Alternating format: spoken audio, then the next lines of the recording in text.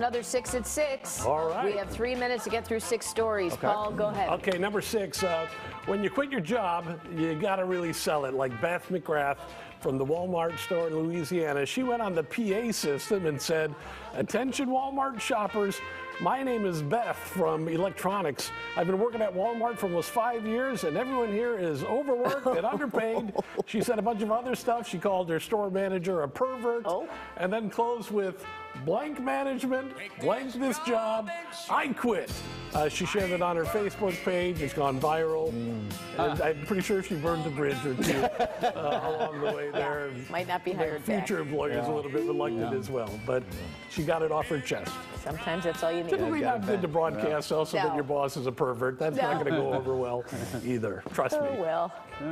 Number 5, running is the best. Sure, it keeps you fit, but once you're really in the zone, zooming along, your earbuds play your favorite tunes, you feel unstoppable euphoria. Yeah. Well, some exercise scientists say there are other ways to achieve that runner's high without running at all. Ooh, you piqued my interest.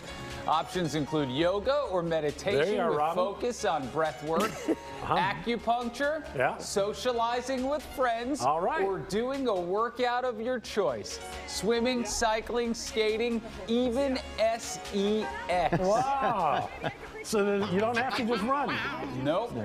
Did you say sitting on the sofa was one of those or not?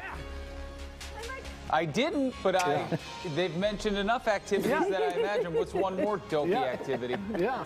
Number 4, the animal kingdom is a majestic thing. Check out these bison in Yellowstone National Park. Man alive. Got into a fight. See that again. Whoa. Wow. This is troubling. Stay away from my lady. You think that's what's going on there, Dan? I think so. What the heck? Well, I'm a little embarrassed for that. We got 1 minute to get through 3 of these. That's all right. Take time to enjoy it. Look at that. I mean, look at that guy. I mean, he should be embarrassed for himself. He's going to get all the ladies. The other guy is. Show himself to the other bison. All right, number 3. It's not known for snow, but Saudi Arabia is prepping for next year's Winter Olympic Games anyway, and the athletes have found their inspiration. You zigging, you zagging.